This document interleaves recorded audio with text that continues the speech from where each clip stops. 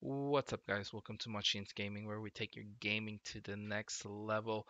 This is just a quick video to show you guys that I have beaten Dozer Wave 40 as well using Aria instead of chanteuse. So just to show you that it is possible, I still maintained my team with the same DPS. I just changed Aria to show you guys that you don't need a grand hero to beat this.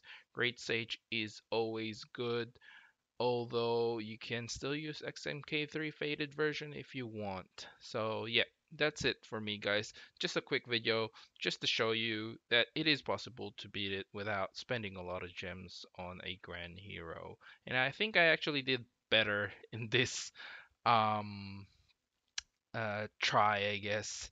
Anyway, guys, that's it for me. This is Monchkinz logging off. Happy gaming, guys.